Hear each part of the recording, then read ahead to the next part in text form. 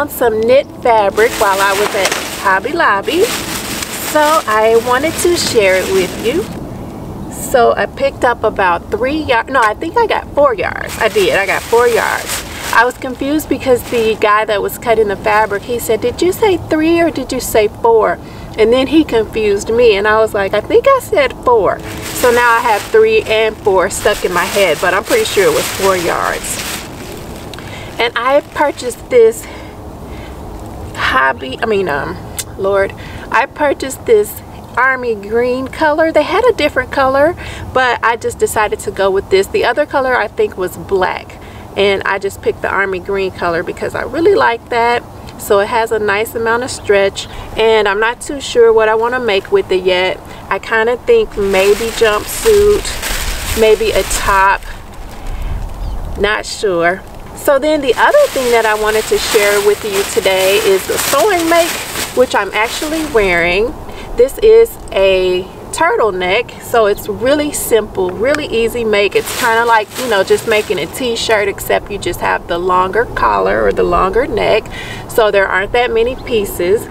Now I found this fabric from Joann Fabrics, and I thought it was so cute. I found it in the cosplay section of the store, and it's got a little hairy looking texture to it, so I really like that. And I just thought that fabric would look pretty nice as a turtleneck, so I decided to give it a try. So yes, this is the turtleneck. I'm pretty satisfied with the way that it turned out, and it's nice and warm. Now the only thing I wanted to say about the fabric is that it did shed a lot. So in my sewing room there was little black fuzz, little black hairy looking pieces all over the place.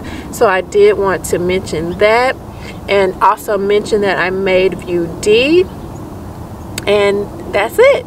I think I said everything else. So yes, I will show you what this looks like on.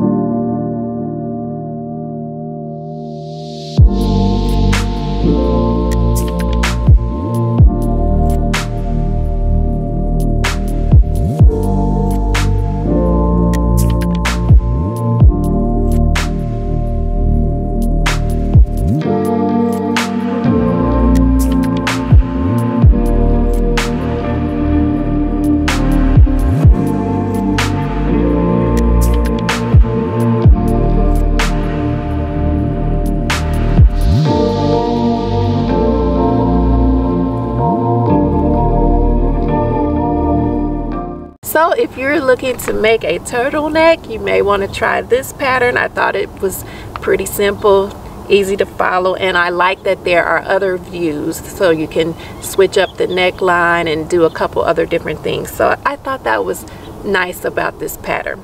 So for my love share, I learned about the Korean age system, in which the time that a baby spends in the mother's womb is counted as 1 year. So at birth, babies are a year old, which is a lot different than it is here in the United States.